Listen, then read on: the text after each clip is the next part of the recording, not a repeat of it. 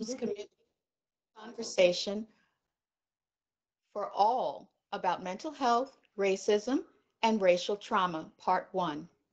We start with the first of two programs in our mini-series on mental health, race, and racial trauma within the context of COVID-19. Today, we will focus on the impact of these factors on adults.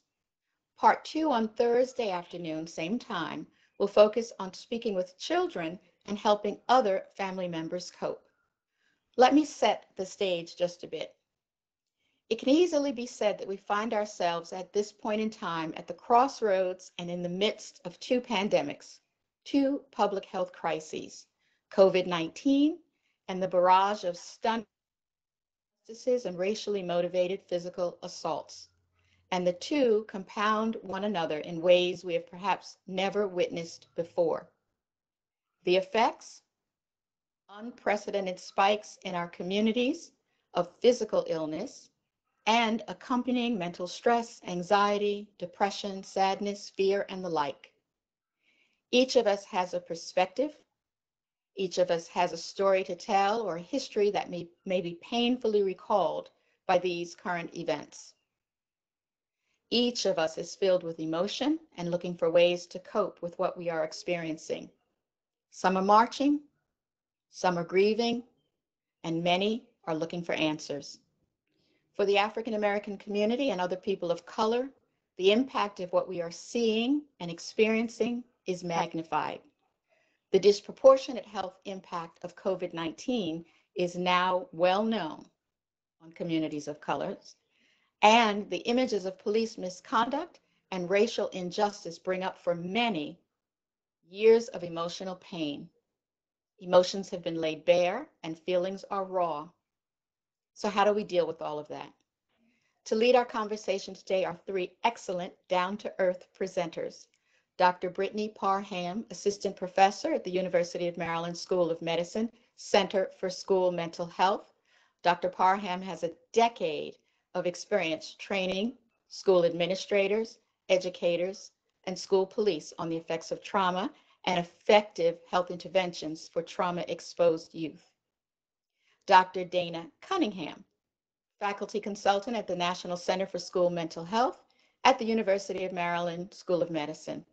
Dr. Cunningham is a licensed clinical psychologist with significant experience providing direct service in urban school districts, as well as providing training and technical assistance to state and local education and mental health agencies.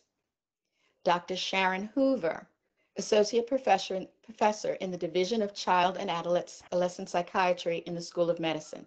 She's the co-director of the National Center for School Mental Health and the director of the Center for Safe, Supportive Schools.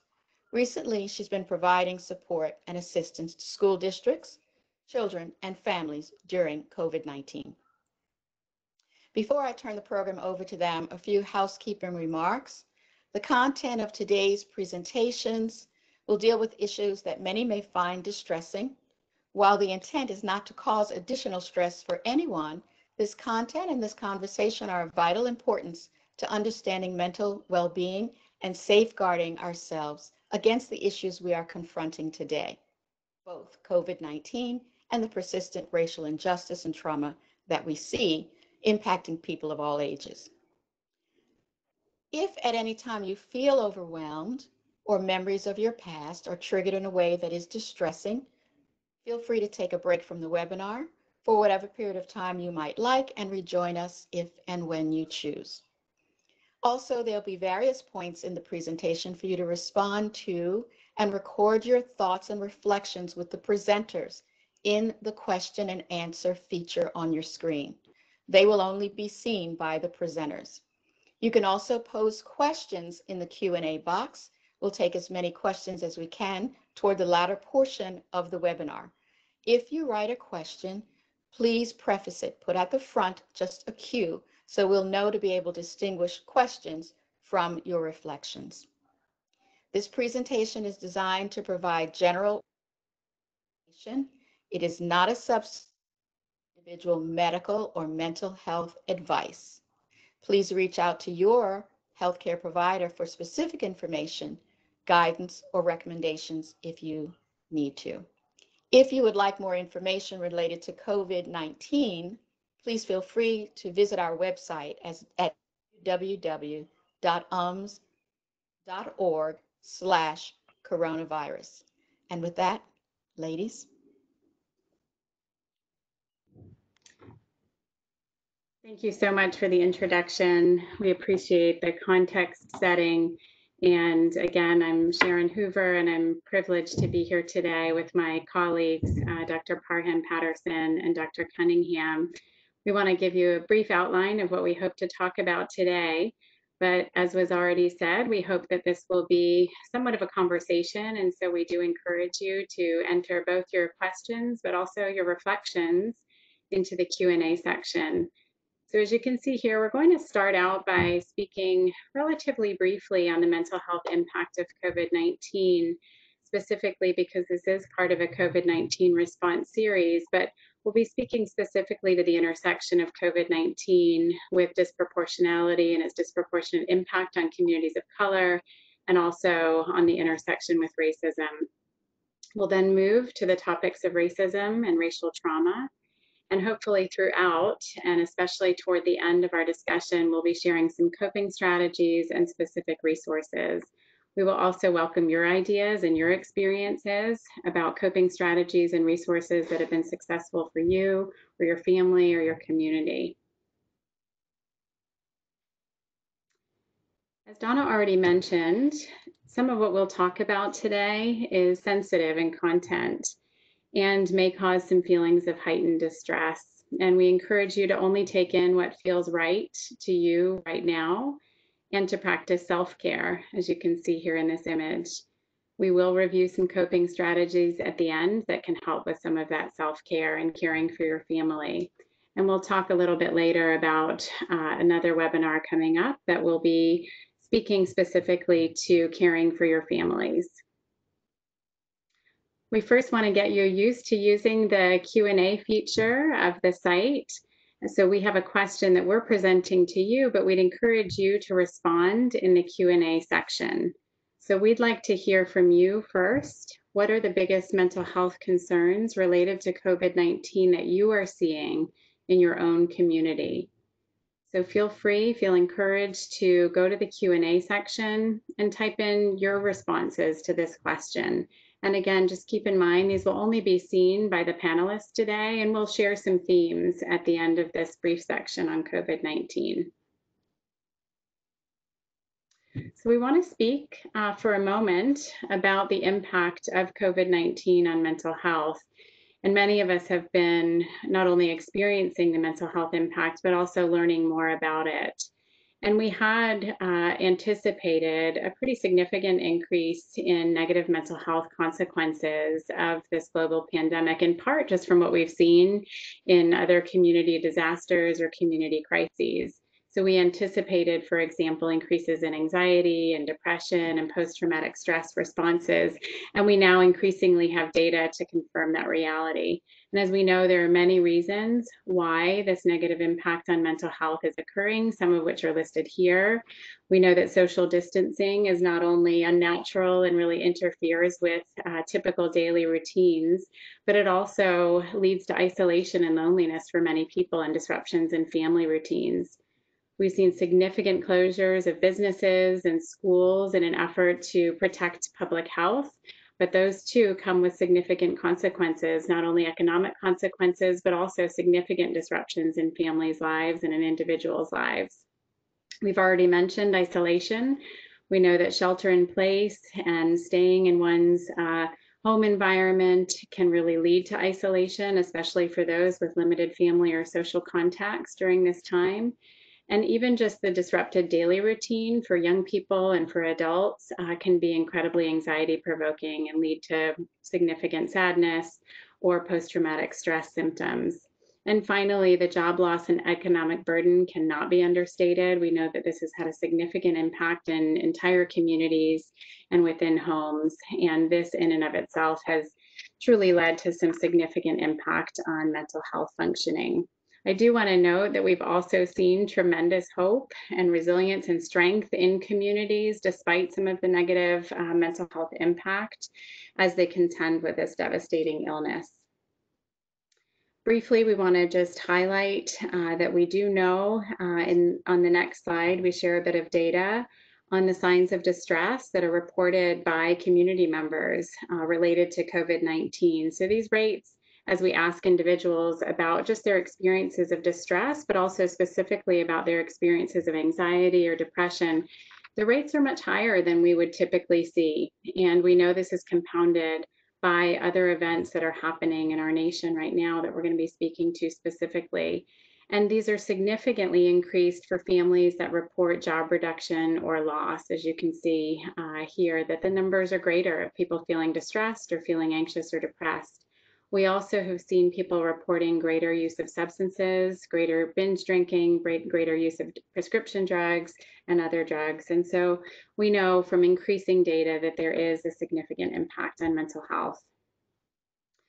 We also know, and one of the most troubling and illuminating and perhaps not surprising pieces of information that we've learned from the impact of COVID-19 is its disproportionate impact on communities of color and particularly on Black communities. And we also know, as we illustrate here, that communities of color are disproportionately impacted by less access to and lower quality of healthcare in a variety of healthcare settings. And you can see some of that information highlighted here. So we know that communities of color receive fewer services than their white counterparts with comparative health insurance.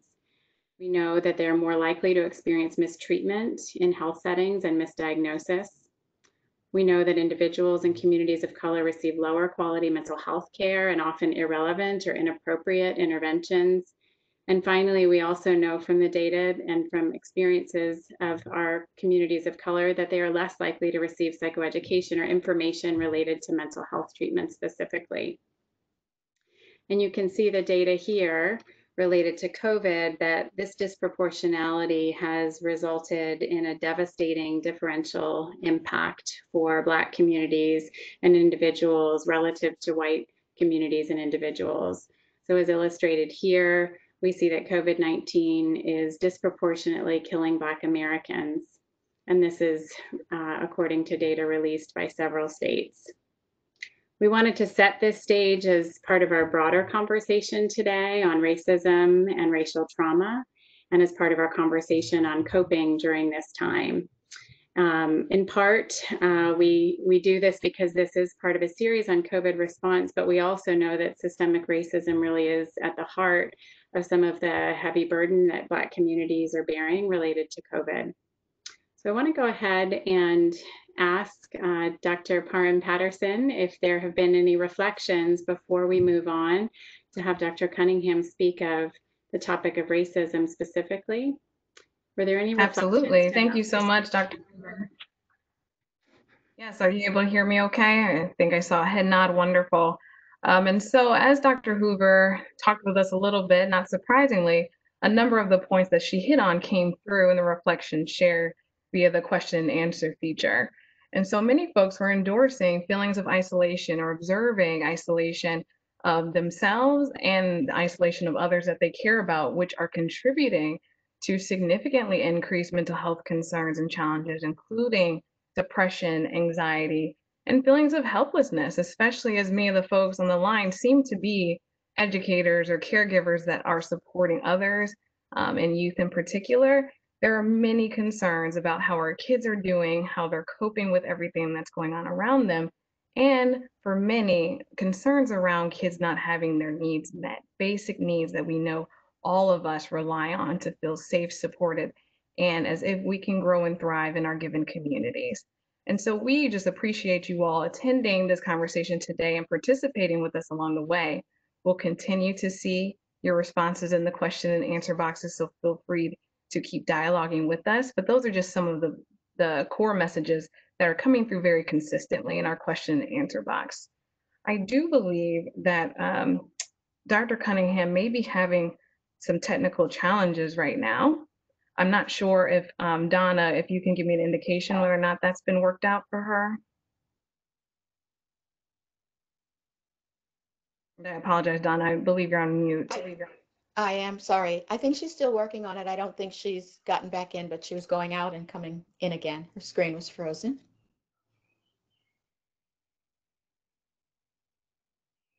All right. Well, until we're able to get her screen up and functioning, that's what Teams are for.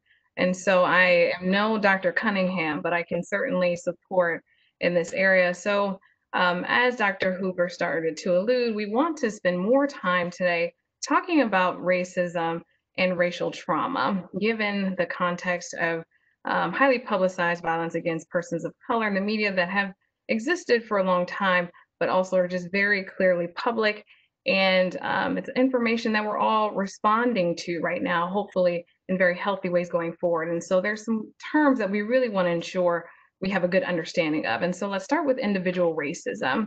And as you see here, those are the individual beliefs that another group is inferior to another. And some examples are listed here, such as holding negative thoughts or stereotypes about a specific group that may or may not have some truth, but in general, stereotypes being used for different groups can be harmful and are representative of an individual type of racism. Now, institutional racism, that is more of where the conversations now within organizations are headed, and that's thinking specifically through the practices and policies within organizations that impact the rights and access of specific group members to critical means, such as promotion, strategies, access to opportunities, bank lending policies, and housing policies. There's also structural racism, and we're hearing a lot more very productive conversation around the impact of structural racism, but that really captures laws, customs, and practices that can typically lead to inequities and adverse outcomes for people of color, with significant advantages for those who identify as white Americans, such as sentencing laws in the legal system, healthcare access, and education access and opportunities.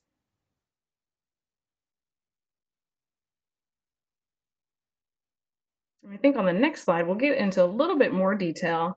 Important for this conversation is understanding of a term called implicit bias. And so these are attitudes and stereotypes that occur unconsciously. So they can occur without our individual awareness. And it's important because those attitudes and stereotypes that we have actually affect how we interact with individuals and how we make decisions, whether or not we realize it. And so those are our attitudes, behaviors, and decisions that can be significantly affected and impact folks that we're engaging with. And so important to know is that implicit biases, they can be positive, but the more concerning challenge is that there can also be negative. Everyone has them, and so that's something that I just want to lay on the table. We all have biases because we're human, and it's a very human brain-based function. And that our implicit biases, so those unconscious attitudes and stereotypes, may actually conflict with our stated beliefs. And so, for example, while I may say that I am in support of LGBTQ plus rights, some of the ways in which I act, my implicit biases may suggest otherwise. And so it's important to attend to implicit biases that we know come up just through our socialization, what we're exposed to in the media, and what we hear, the messaging that we hear around us quite frequently. Those two may conflict, but to be aware of both is essential. And it's, as I kind of noted, shaped by a variety of factors, including media, upbringing, life experiences, and they're developed over time, which makes them particularly challenging. So if we're a person who has never heard of this term before, and we're a little bit older, as you would imagine, it takes some time to undo and address, but it's worth addressing because implicit biases affect so significantly the decisions that we make every day.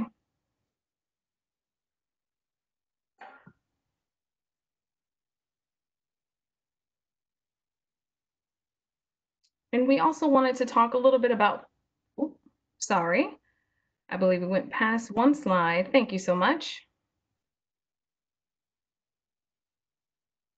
Microaggressions. So some folks may have heard this terminology before, but it's an expression of subtle verbal and nonverbal insults and messages because of someone's identity. And they may not feel so major or impactful because they can sound something like "you talk so proper." Out of context, that may even feel like a compliment depending on who you are. But for certain individuals, talking proper may have an assumption that someone is talking more white, or that's not the way in which they should be talking. Perhaps they should sound differently. And as a person of color who is also working at a university, I'm someone who always received that feedback as a young person growing up in the world, as I'm sure many folks on the line have experienced too.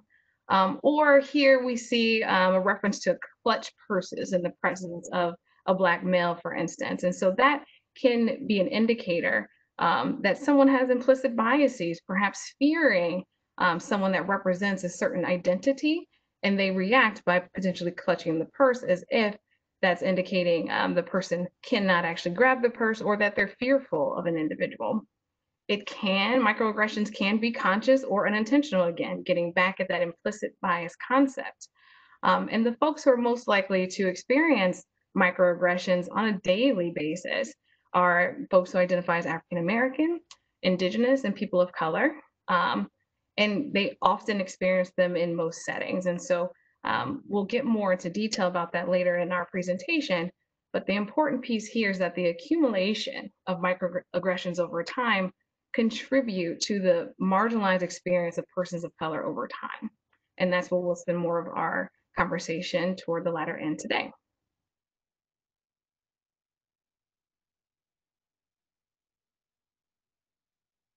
Alrighty. So as we mentioned, we would like to keep you all engaged in this discussion with us. And we have another question for you to be thinking about as we dive into the next section. And so, what are some of the emotions you have been experiencing as a result of highly publicized violent events and the increased focus on social justice? And so while folks are typing into the Q&A function, I will begin describing more specifically trauma and racial trauma.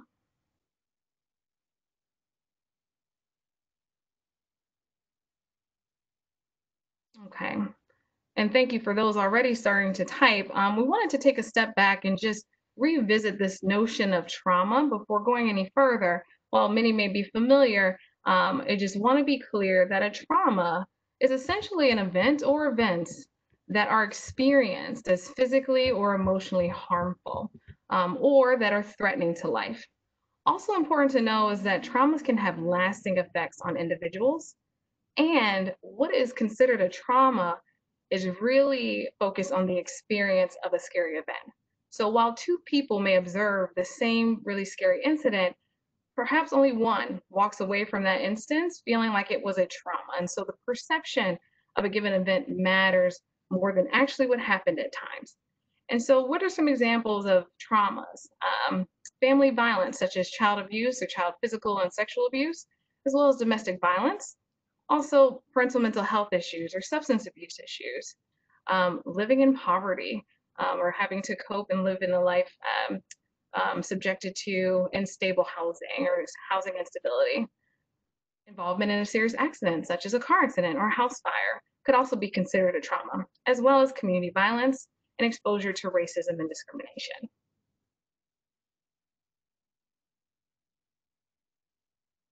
Now, on the next slide, we'll talk a little bit more about the effects of trauma. And so there has been longstanding research focused on adverse childhood experiences that started back in the 70s.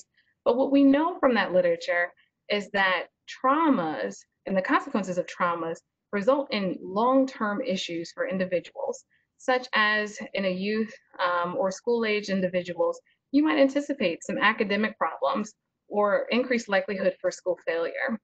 You may also see increased mental health challenges and comorbidities. Comorbidities meaning that someone may not only just have depression, they may also have anxiety and PTSD as a result of their experiences of trauma. Folks exposed to trauma are also more likely to become smokers or be at higher risk for substance abuse issues in the future. They're also more likely to encounter physical health conditions such as heart disease and cancer. And what may come as no surprise at this point, the research also clearly illustrates a shorter lifespan. And 20 years is actually what the literature has found, that the lifespan of individuals exposed to traumas, particularly those exposed to multiple traumas, are likely to lose almost 20 years off of their life. So we know it's important to tend to. And as we think more specifically about racial trauma, we just want you to have this in mind that the impact is long understood and serious. And so there's a role that we all have to play as individuals in supporting those who may be more susceptible to traumas, particularly our persons of color. Dr. Parham, before you get to the next slide, I want you to know that Dr. Cunningham is back with us. Welcome back, Dr. Cunningham. It's so good to see you. And we'll get to hear from her a little bit later as well. So you didn't miss out quite yet. We're glad she's back. All right, to dive a little bit deeper into racial trauma. And so racial trauma is defined as the cumulative effects of racism and discrimination on an individual's physical and mental health. And so what we know is that exposure to racism and discrimination further increases the likelihood that individuals are going to experience significant anxiety, depression, and suicidal ideation. And so when compared to folks who have been exposed to a trauma, those exposed to racial trauma, which again can occur daily and is very commonplace experience for persons of color at times, they're more likely to have higher rates of mental health challenges and more likely to have comorbidities. And so additional mental health challenges, more than just one, due to experiences with racial trauma. And so what groups are most likely to be exposed? At the top here, we have African Americans who are most likely to be exposed to racial discrimination and prejudice. And so here are a couple examples. And so in 2019, while African Americans only made up 13% of the population, 24% of individuals killed by police were Black. And so this really just represents the disproportionate susceptibility of African Americans to violence perpetrated by police, or more use of lethal means with African Americans by police. Another example here is of Black women who are 3 to 4 times more likely to experience a pregnancy-related death as compared to their white counterparts. Here, for both examples, we call into question the role of implicit bias, one of those definitions shared earlier, and how important it is to understand how our feelings, whether conscious, which would be explicit, or unconscious, that being implicit biases, affect our decision. And so in the example of African American women experiencing pregnancy-related death, you can imagine how if an individual has views about women of color, they may not be as likely to take that woman of color's perspective as serious when they complain about aches and pains that feel atypical post-pregnancy or during pregnancy, and how that can result in more deaths of certain groups of individuals. Indigenous people, Latinx, and Asian Americans are also significantly more likely to experience race-based stressors. And so one survey coming out of a college sample just gives us a snapshot where 15.8% of students reported experiencing race-based bullying and harassment, which means it's quite common. And as we would expect, there are serious negative mental and physical health consequences associated with those types of experiences. Also, just really important to note right now is in the wake of COVID-19, our Asian Americans or descendants of Asian populations are at increased risk of racist and discriminatory violent acts directed at them. And so right now, as we're observing the media, we're seeing just this significantly and drastically increased hate and discriminatory actions taken against those who represent Asian populations.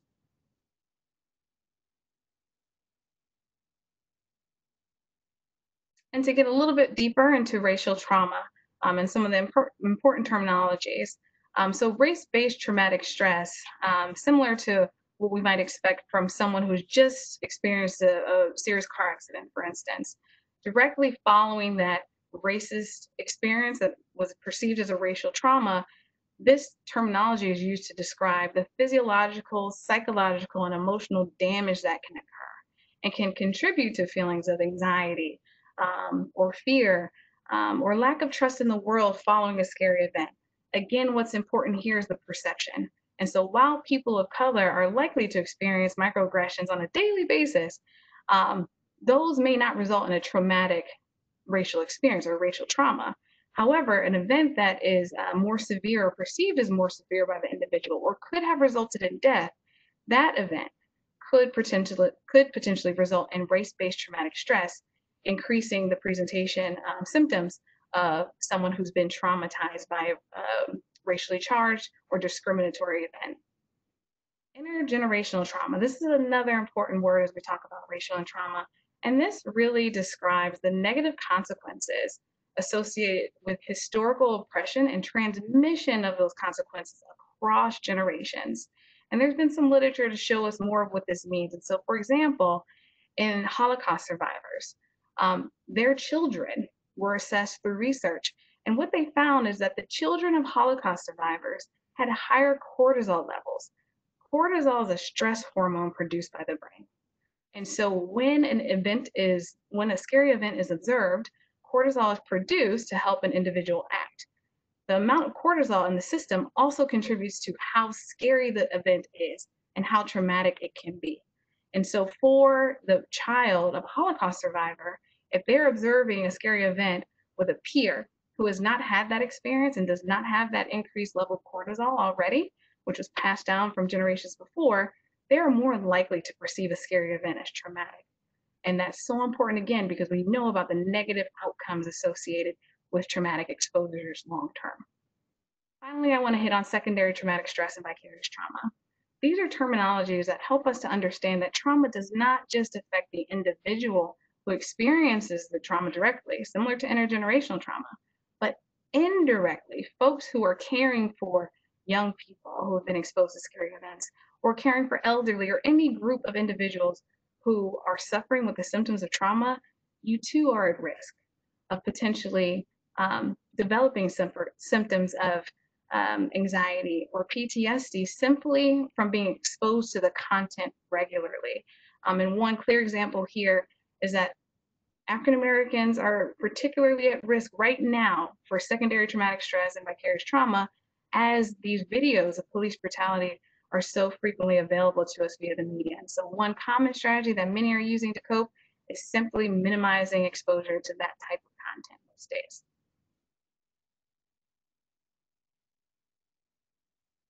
And just to kind of bring it all together, what we see is this cycle.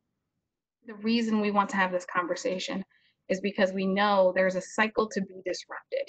Historical trauma makes it likely that certain populations are going to inherit some of the trauma from experiences of their ancestors. And while that they may start off, exposed to higher cortisol levels, there is something that each of us can do as the providers that come in contact or the parents of the young person to set up their environment for success so that we can disrupt those cycles, knowing that there's a history of trauma that folks are likely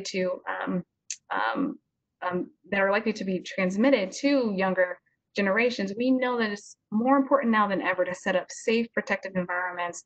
And in the future, next couple of days, we'll actually be having a session focused just on working with kids and access to resources that will help them to talk about some of these challenging situations surrounding racial trauma, and helping them to cope with the environment around them and helping those other populations, so our white Americans and our other majority populations, depending on where you are situated, to be supportive of and accepting of the subpopulations that are at highest risk for enduring racial traumas.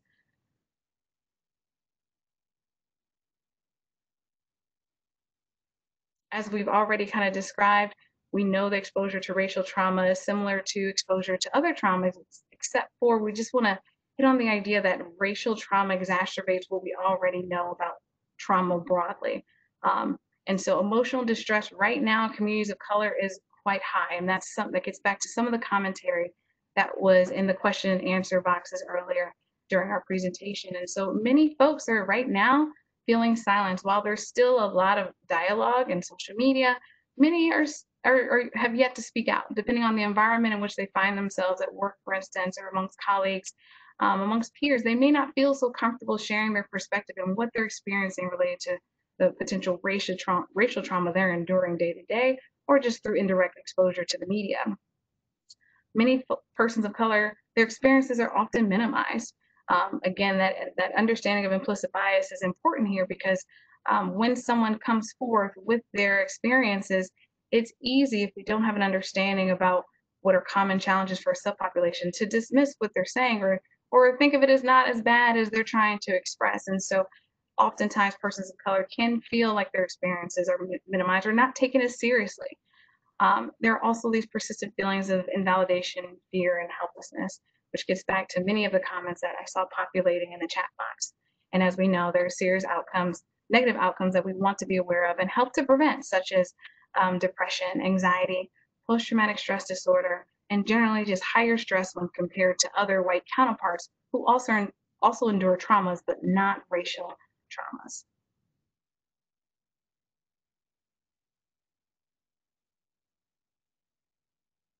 And I believe on the next slide, it's just one more kind of summary slide to bring it all together. That long term, we know the impact of trauma is very significant, and racial trauma in particular. We know that there are certain subpopulations that are at higher risk of having less than positive educational outcomes. And so they're not as likely to graduate high school at the same high rates that we would expect of our nation's youth. There's increased diagnoses and disability statuses assigned to youth of color, where we find an overrepresentation of African Americans in special education systems and underrepresentation of persons of color in gifted and talented programs. We know that long-term job selection becomes a question, and it's hard to know whether someone's selection for a job or lack of selection for a job was related to the race and how they were perceived. We also know that long-term, as my colleague Dr. Hoover mentioned earlier, healthcare access and experiences for persons of color are very, have significantly been demonstrated to be much more negative than when compared to their white counterparts, because their issues are not taken as seriously, or the quality of care is just not what would be expected due to some implicit biases that affect the judgment and decision making of their care providers. And so with that, I want to turn it over to one of my colleagues to give us just a little bit of a flavor for some of the question and answer reflections that we saw from our participants today. Hi, everybody. I'm glad I'm able to join you all again. I had a little technical difficulties, but I'm back and connected. So we saw in the chat box that people really experience and express a wide range of feelings, from completely feeling overwhelmed, anger, rage, confusion. We saw a lot of comments about shame and guilt. And also, though, a lot of some energy and excitement about and passion about the work that's happening now related to social justice, and people feeling optimistic about some of the changes that might be coming forth.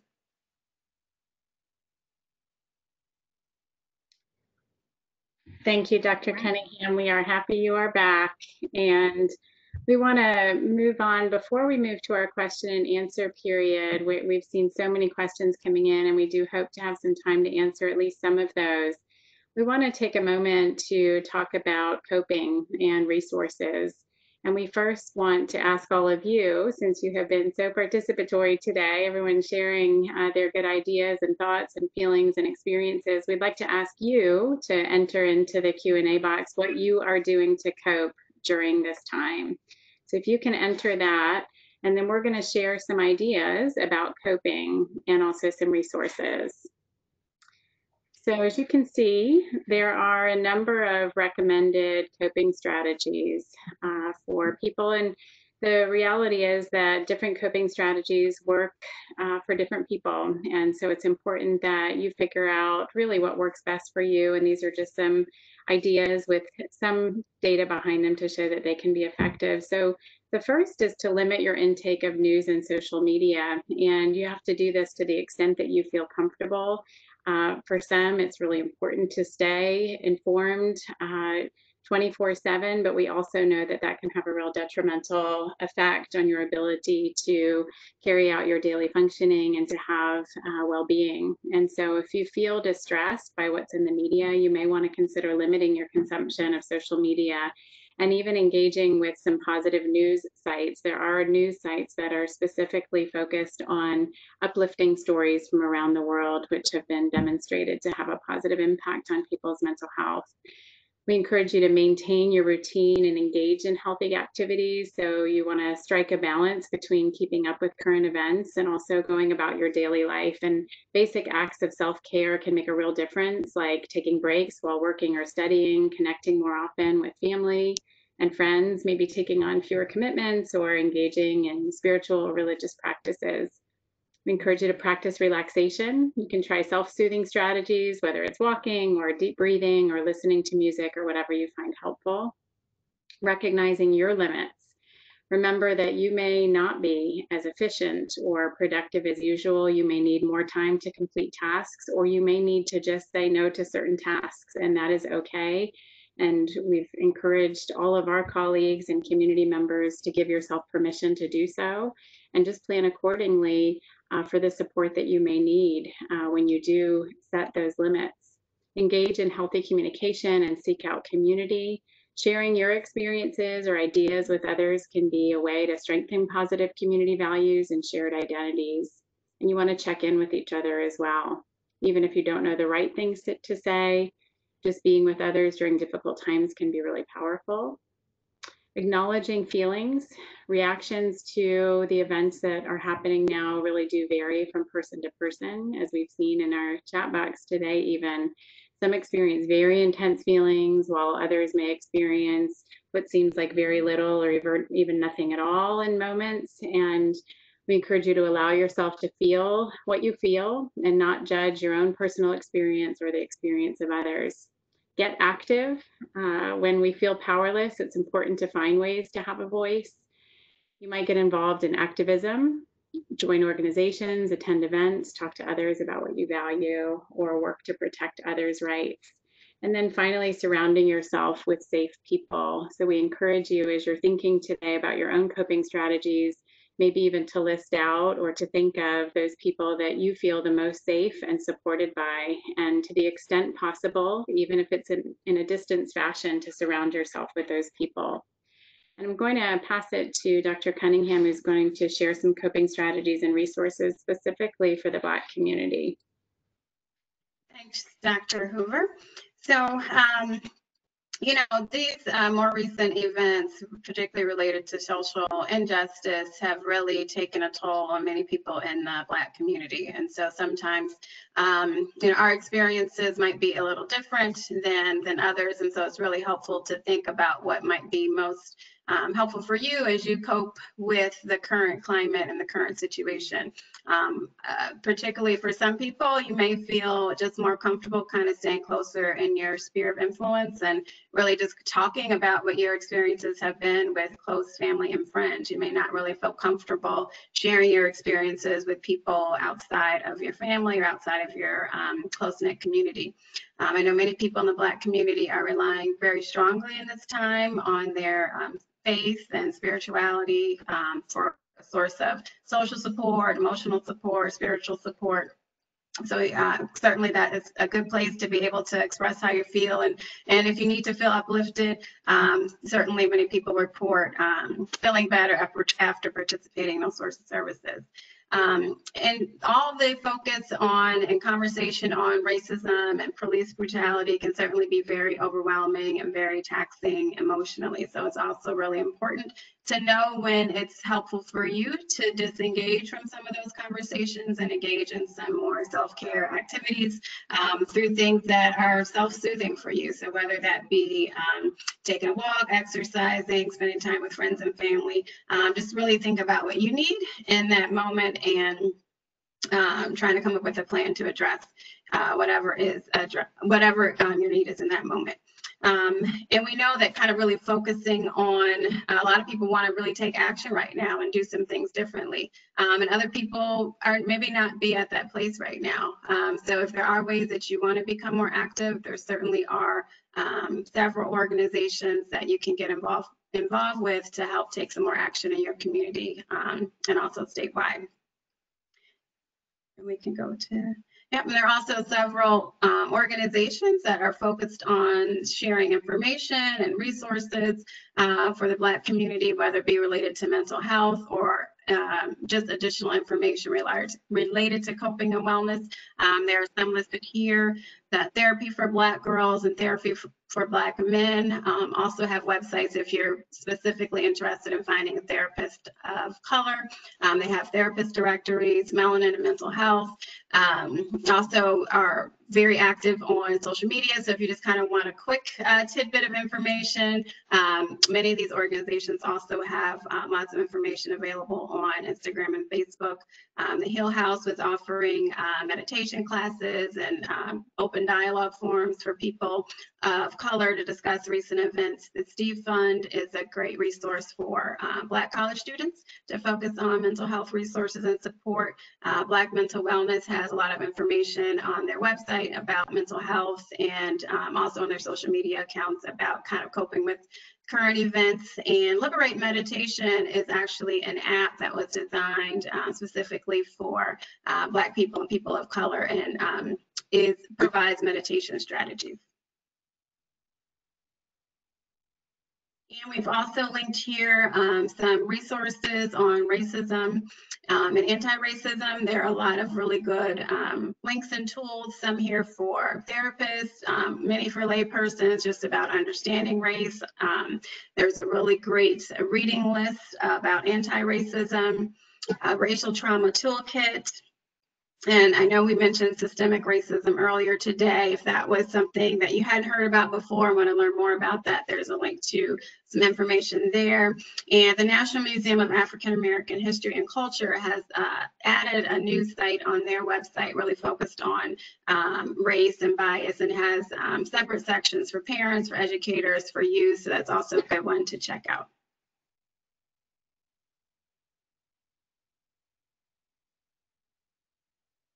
All right, so I want to take a quick moment before talking about this slide and just review some of the comments, just a couple of comments that have come up in the question and answer box. And so there are a lot of folks who are engaging in very healthy coping strategies. I am so impressed with this group. Many folks are exercising, so taking the opportunity to get out and get active. There's also a lot of intentional social engagement. And so COVID-19, of course, makes it particularly challenging during this time where we really need one another to actually be engaged with one another. And so I'm seeing that folks are utilizing Zoom platforms and other FaceTime opportunities to intentionally connect with the folks that make them feel well and feel better. And I also saw a few notes just that I want to say out loud, that there is a significant role that our systems have in reducing the burden of potential racial traumas, but systematic racism on persons of color. And so folks are essentially saying, you know, I'm worried about going back to work because there are so many systemic issues that have yet to be addressed. And that's why we have a number of those resources that we share today, but also we know that there's so much more work to be done by each of our systems that we belong to, because we're all working in the same US environment that has over time developed into some of the challenges that we're hoping to address. And this is just one conversation of the many conversations we know need to continue. And so please continue to engage with us in the chat box, and do know that we're going to share more information and resources come Thursday. This is just a little teaser. Some folks were asking, do we have resources for talking with youth? We know that they are not too young to start talking about race. Early on as babies, what we know from the literature is that babies begin to prefer the faces of folks who look like the individuals who are caring for them most frequently. By the age of 4 and 5, kiddos are starting to express some prejudices that they hear, the messaging that is common in the environments that they find themselves. As a person of color, I can remember my first prejudices and expressing them to my mom, who said, "You are African American, you better love yourself," which is very positive and a positive perspective from my mom, which is important. And we know that the earlier we're talking to our kiddos, the better, because they are open to learning. Their brains are prepared for whatever it is we have to serve them. But silence is a problem. And so not talking about race specifically, avoiding the content reinforces racism, reinforces prejudices. And so we must counter that by talking with kids early. No matter what it is, we start to talk to them, and we'll dig deeper on Thursday about some of those resources for kiddos. With that, I will turn it over to Donna. Ladies, thank you so much. That was a plethora of information, very engaging, as you can see from that question and answer box that was very, very robust. I would say that the question asked most, and there are many questions, but often, and I could have interrupted earlier, but it was so engaging, I did not want to do that, is will these slides be made available? And I know Dr. Hoover answered a few of you. Yes, I want to make sure that everyone knows that this presentation in its entirety will be online in a couple of days, in about 48 hours, at ums.org/notallwounds. I also want everyone to know, because there have been a number of questions about COVID-related issues only. We've done a mini series in 3 parts about COVID. You can go to that same website, ums.org/notallwounds, and see the entirety of each of those webinars. One is dealing with COVID and mental health issues generally. One is about isolation, and another one, how do I talk to my family and to my children about that. So those will be there, and I anticipate that we may do some more. There are an unbelievable number of really great questions. So if we can go quickly, I'd like to get to as many as we can. And then, as Dr. Parham mentioned, we'll try to pick up some of these additional questions on Thursday as we move forward. So let me just do a rapid fire and see what we can get in today. How's that? First, one of these questions, Dr. Parham, you mentioned childhood trauma. Is there a way to reverse childhood trauma? Now, that's an outstanding question. And what we know is that the effects of childhood trauma can be very serious. What we also know, where we have to spend more of our time focused, is that children are so resilient. So we can absolutely help them overcome some of the challenges that they endure as a result of scary events they've been exposed to.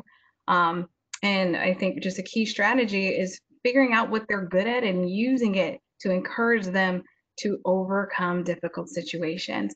Children can overcome anything when they have supportive adults in their lives, and protective adults that are informed. And so attending sessions like this, but also just more broadly grasping understanding about situations that may trigger trauma, or trigger reminders of previous trauma, such as news and too much exposure to it, is important. Just helping kiddos to cope in real time. And of course, we'll get more into that on Thursday.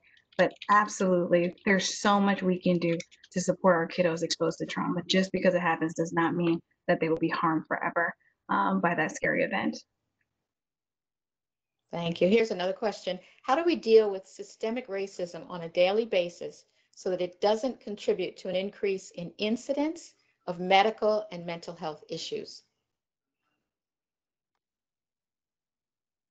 Questions for any of the 3 of you? That is a huge question, but a very good one. I think, when we think about systemic racism, institutional racism, it's not something that one person can change, because these are practices and policies that have deeply embedded within many institutions and organizations and customs really throughout our country.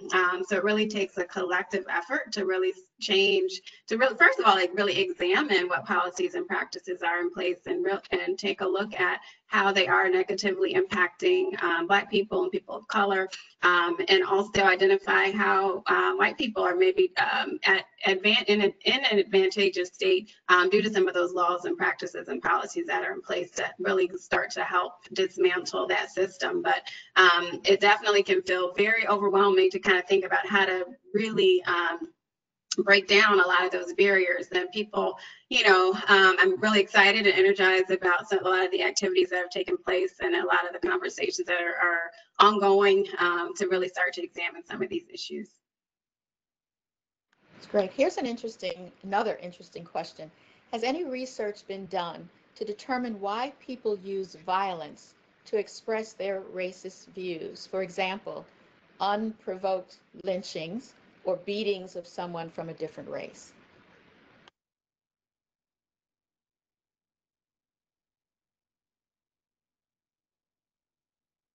Anyone?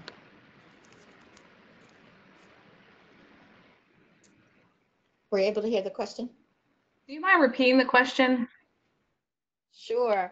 The question was, has any research been done to determine why people use violence to express their racist views, lynchings or beatings of someone of a different race? I don't know of research that's been done on that. I'm sure there has been. I just may not be aware of it. But you know, people have a wide variety of ways of expressing their hate and anger and racism. So for some people, it may be lynching and being more physically aggressive toward others, and other people may engage in some of those, you know, microaggressions and have implicit biases that we talked about earlier. So why one person engages in more physically harmful behavior, I'm not sure, but people have a wide range, certainly, of ways of expressing their feelings of hate and dislike for other populations. Yeah, and I'll just, Another question. sorry, Donna, if you don't mind, I'll just add a note on implicit bias. I think one thing that we do know from research is that implicit biases are likely to come through more explicitly through behaviors of individuals when certain folks perceive their livelihood or their health to be at risk. And so, as we saw with COVID-19, we saw the increased violent attacks toward Asian Americans or folks with Asian descent. And so we know that when scary events that potentially compromise the well-being of specific groups, we're more likely to see the implicit and explicit biases come through. And as Dr. Cunningham mentioned, people have various ways of expressing themselves and their biases and racism. However, though it may be a microaggression, the impact can still be serious. And so even if it's not a violent attack, it's important to know even microaggressions have an impact on the individual that's on the receiving end. Here's a question about healthcare, the healthcare arena. So this question is, are there tips that you can offer to healthcare providers to ensure that I, as a person of color, receive the care I need?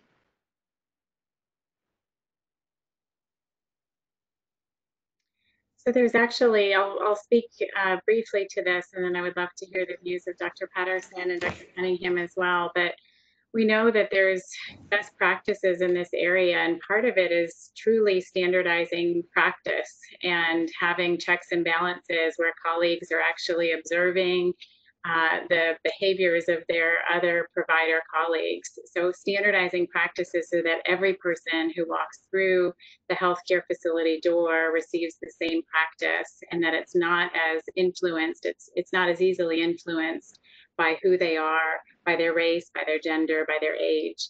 So there is good information about best practices on standardizing care.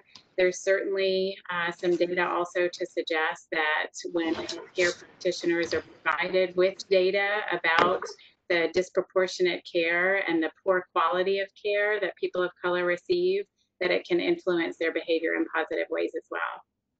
Other ideas?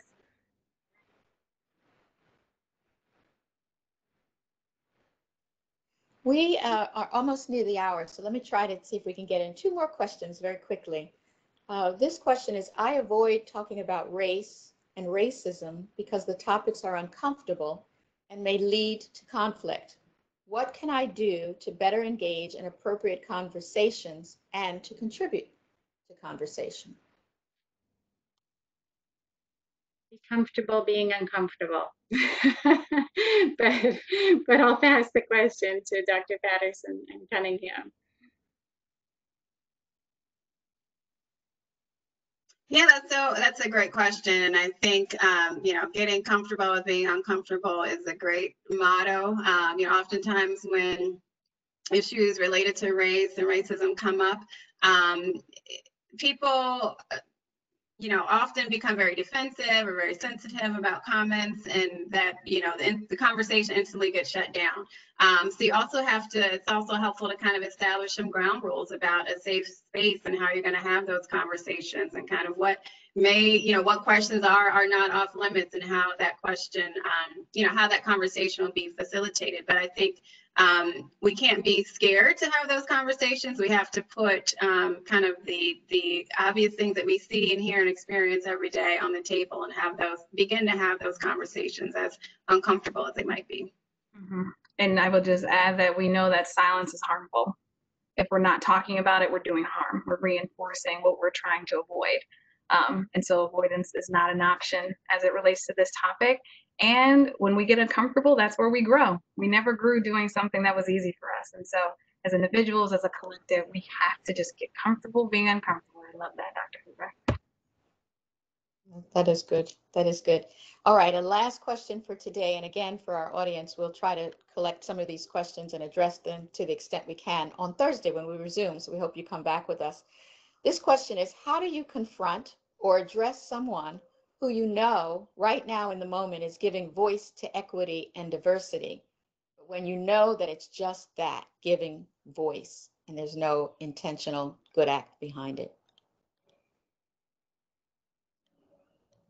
I know I've seen, a lot of statements in the media, and, a lot of organizations are putting forth their voices of support for the social justice movement.